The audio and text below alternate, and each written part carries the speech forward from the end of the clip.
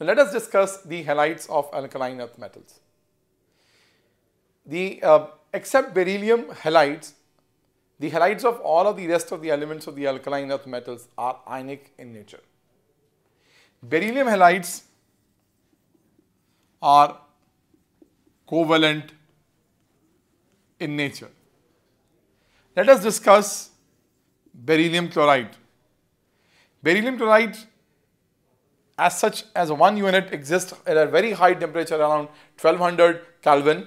When it is heated above 1000 Kelvin, then only it exists. Otherwise, what happens is in the solid state, it is always existing in this form. What happens is it forms polymeric structure and it has bridge bonding from the chloride atoms of the neighboring beryllium chloride species. What happens is that since chlorine is having a lone pair, chlorine donates one lone pair to this beryllium, whereas in turn the chlorine of this molecular species donates its one lone pair to the other beryllium. And this is how what happens is they compensate their electron deficiency, and this is how they form what bridge structures like this, and that this is how they exist in their solid state.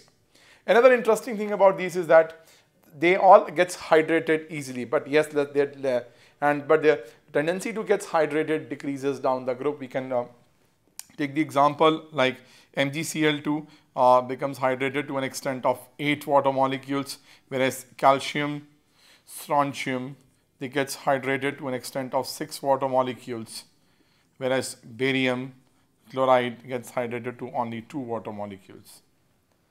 So this is what we find is that they are ionic in nature, but beryllium halides are covalent in nature. They get hydrated.